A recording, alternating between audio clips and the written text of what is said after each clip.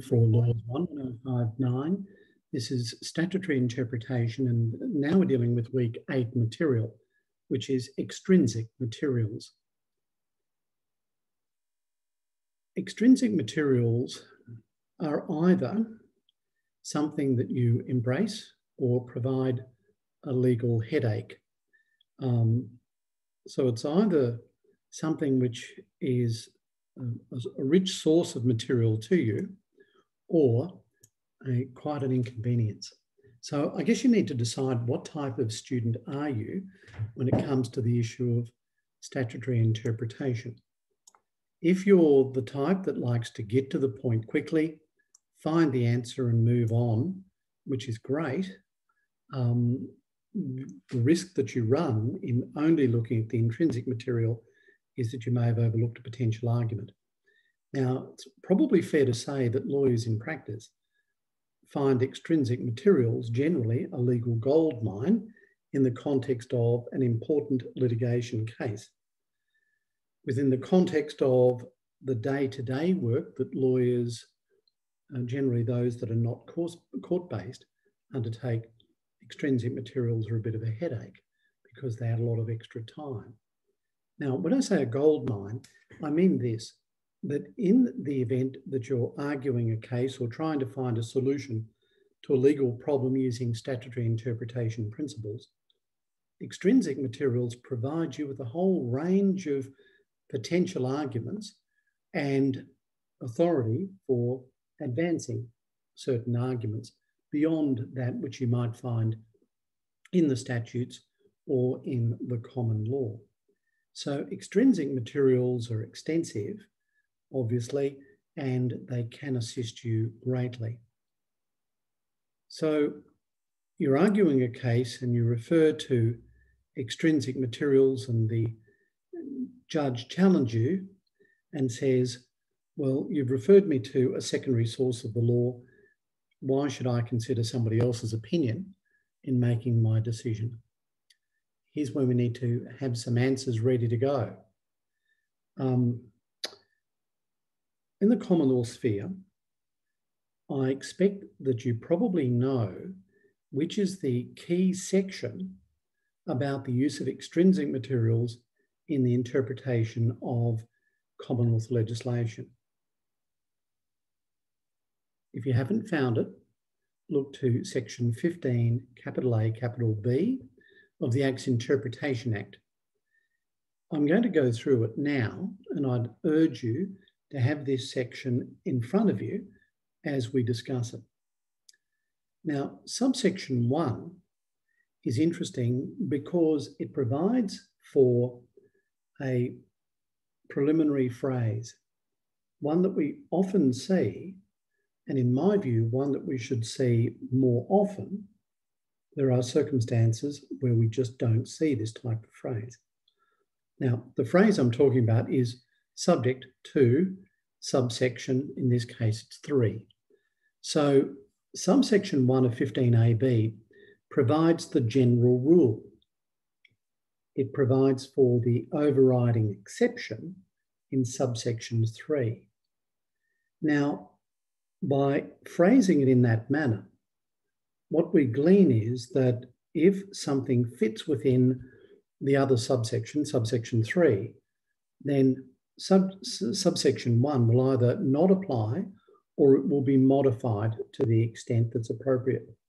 We don't know that yet because we haven't read subsection 3, or you may have, and I hope you actually have. But the reason I say that this type of phrase, in my view, should be used more often than it is in statutory drafting is that on occasion, I find that when I read a section and then read a different section within the same act, the two don't sit neatly together. And I'm asking myself questions: which is the dominant provision? Which is the subservient provision? When do I apply this section? When do I apply the other section? If the drafters of the legislation had a clear intention in mind that one should apply in certain circumstances to the exclusion of the other or vice versa, or one should apply in priority to the other, it would seem to me it would be of great assistance to those people who read legislation if that included something like subject to subsection 3. That makes it much easier to read, and it helps to answer the ambiguity of the problem that I have. For example, does section 37, off the top of my head, of the Domestic and Family Violence and Protection Act 2016, does that principle apply in circumstances where a temporary protection order is sought where the respondent has been served? Have a look at that as an exercise, come up with an answer. Anyway, back to section 15AB of the Common Law. Subject to subsection 3, how do we interpret an act? How do we use extrinsic materials in the interpretation of an act? And it says in the interpretation of a provision of an act, if any material which does not form part of the act is capable of assisting in the ascertainment of the meaning of the provision, consideration may be given to that material in a number of ways. So when the judge says to you, why should I consider someone else's opinion? And you're dealing with the interpretation of Commonwealth legislation.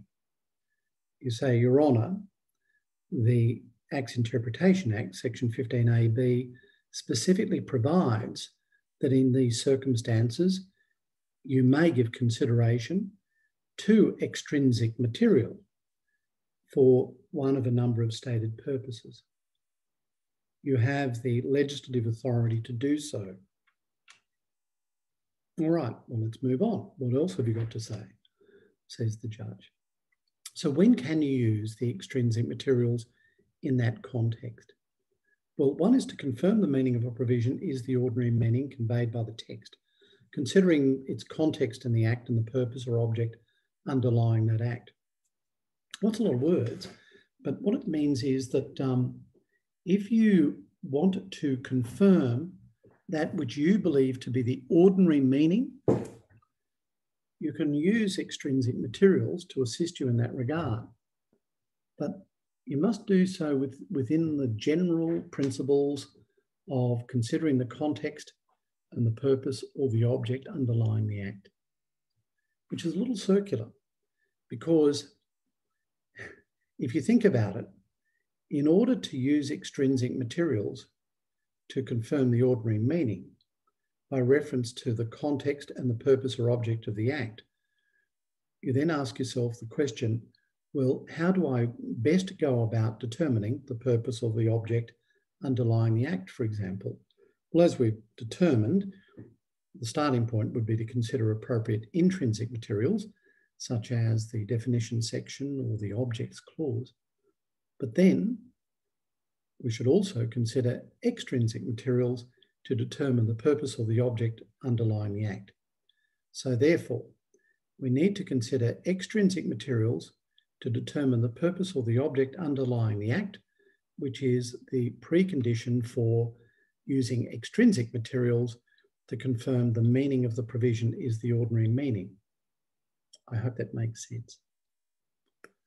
Anyway, that's the first basis upon which the use of extrinsic materials may be considered. The second is to determine the meaning of the provision in some circumstances. Number one, when the provision is ambiguous or obscure. So what does that mean? You're trying to determine the meaning of the act, the interpretation of a provision. The section says you can go to extrinsic material if, in trying to determine that meaning, the provision is ambiguous or obscure. So when you read something, there is a temptation to simply read it the way you want it to read. And so I urge you, when you're reading legislation critically, when you're analysing it, when you're mounting an argument, knowing that your opponent will be looking at the same section and attempting to mount a counter-argument, you need to allow for the possibility that even though at first glance it's clear, if you think it through more thoroughly, particularly if you look at it from the perspective of your opponent, then suddenly that which appears to be clear may become a little ambiguous or a little obscure because you're considering it from a different perspective. And law's a lot like that. You need to take off the blinkers and look at it in broader context. We talked about that last week.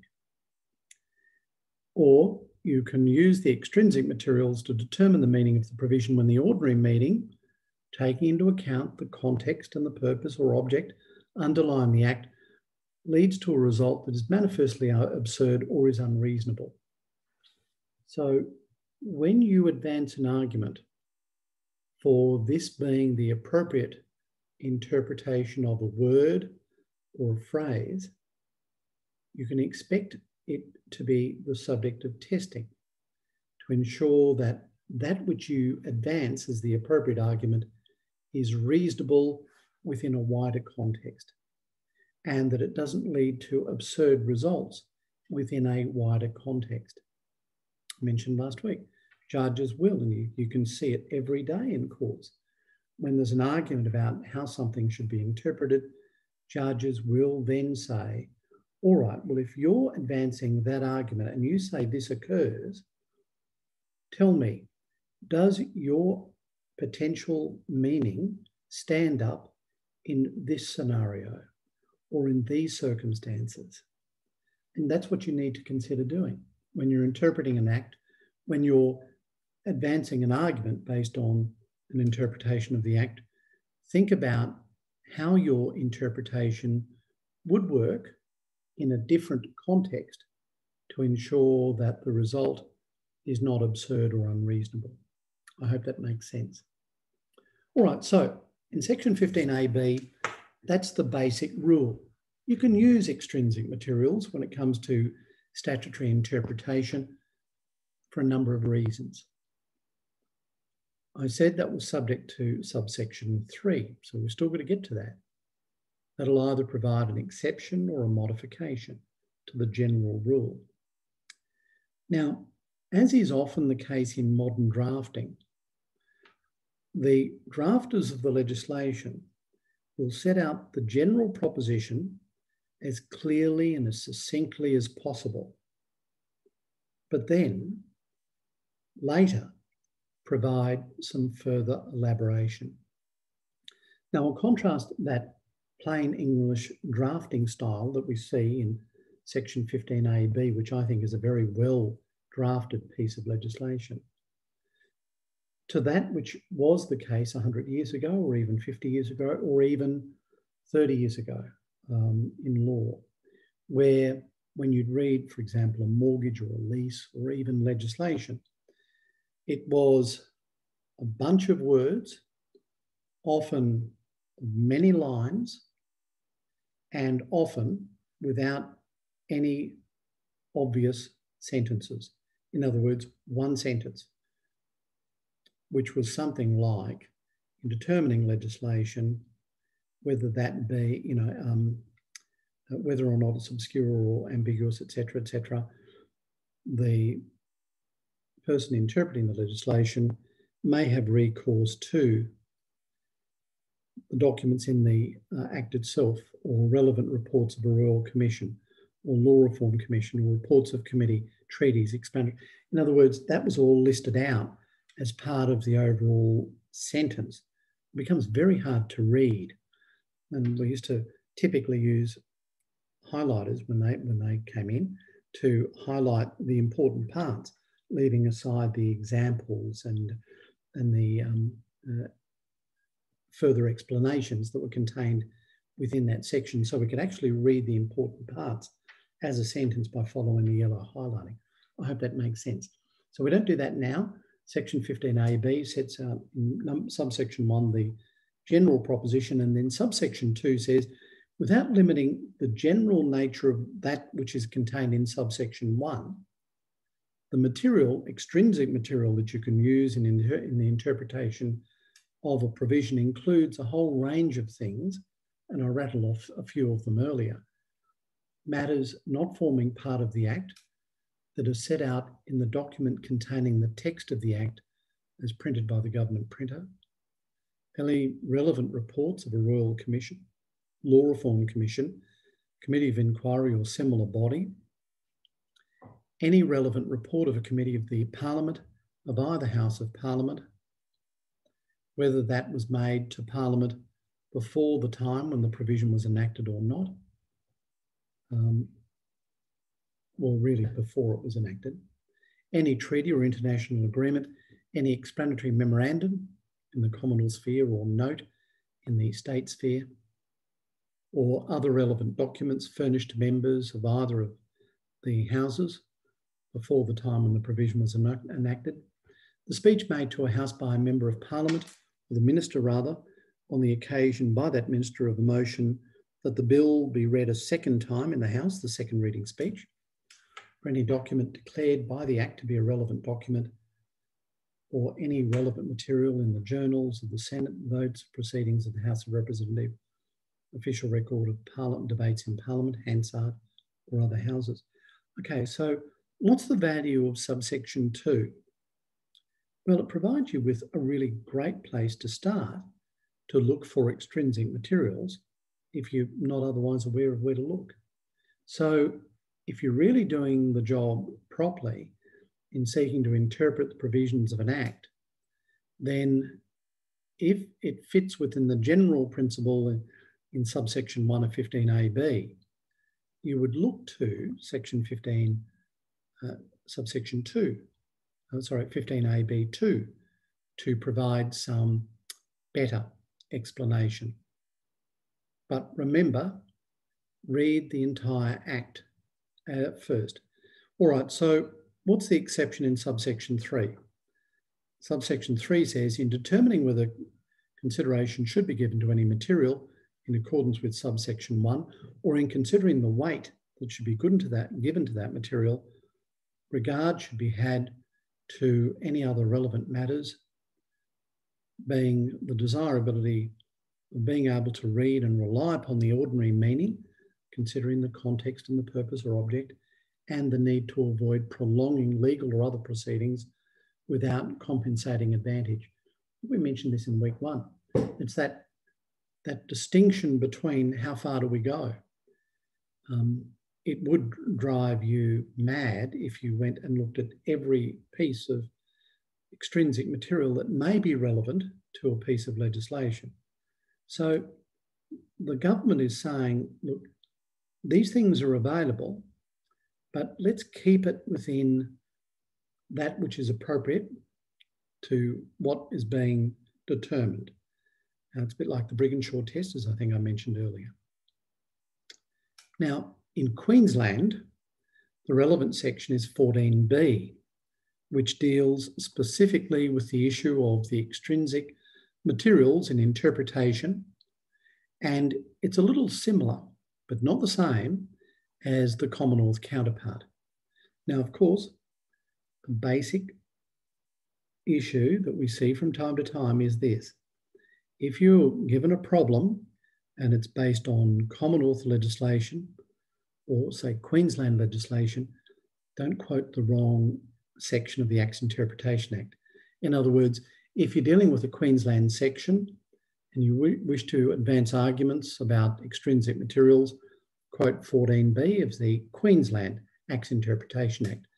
If you're dealing with federal legislation, don't quote the Queensland legislation, quote the federal legislation, quote 15AB for the use of extrinsic materials.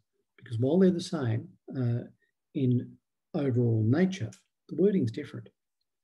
Now, in 14B, the Queensland legislation says, subject to subsection 2, the interpretation of a provision, in interpreting a provision, consideration may be given to extrinsic materials. But instead of 2 bases, there's now 3. Number 1 is if the provision is ambiguous or obscure, to provide an interpretation. Well, that's the same as Commonwealth. B, if the ordinary meaning leads to a result that's manifestly absurd or unreasonable, to provide for an interpretation that avoids that result, which is similar. But then there's also 3. In any other case, to confirm the interpretation conveyed by the ordinary meaning of the provision. So if the judge says to you, why should I consider extrinsic materials? Why is this relevant for me? And it's a Queensland case, you're not limited to the first 2 arguments. You can say in any case, it's necessary to confirm the interpretation conveyed by the ordinary meaning of the provision.